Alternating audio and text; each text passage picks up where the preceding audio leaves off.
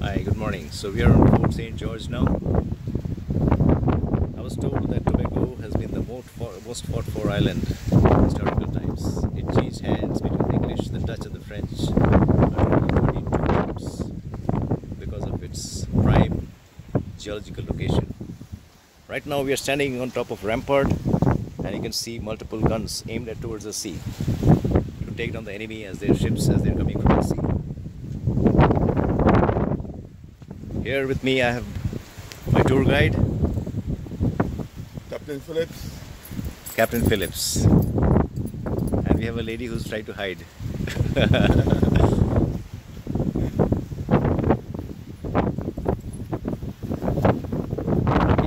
Later. So this is where they kept their gunpowder, and you can see that this whole construction is buried within these four walls, deep below ground level, so that they cannot be attacked so easily, and at the same time it can also be kept dry.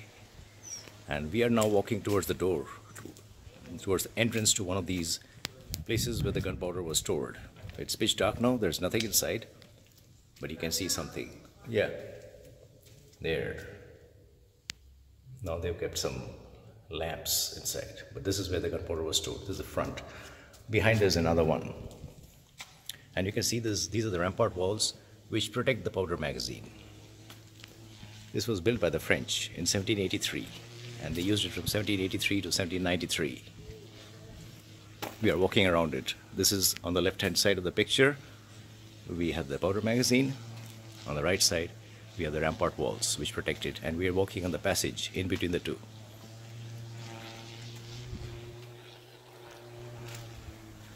Here we can see some small ventilation shafts, and this is the ventilation shaft, which of course has been closed over by now. Now we have walked on one side. Now we are at the back, and again this is the rampart wall in front of us, and you can see these are the footholds where the soldiers can climb and watch to see if any other enemy soldiers are coming from the other side. And on the left hand side we have still the powder magazine, and this is another door at the back which opens into another powder magazine storage space, which of course as usual is empty right now. And this is the interior of that. Now it's got only pigeon droppings, and you can see the pigeon droppings here. This is the interior where they stored their gunpowder, because that was their lifeblood. Without the gunpowder they were nothing. And now we are on the third wall, and now we have turned the corner and we are at the fourth wall. Again the powder magazine is on the left hand side and the rampart wall is on the right hand side. We are walking on the fourth side. So this is the full tour of the powder magazine. Interesting, huh?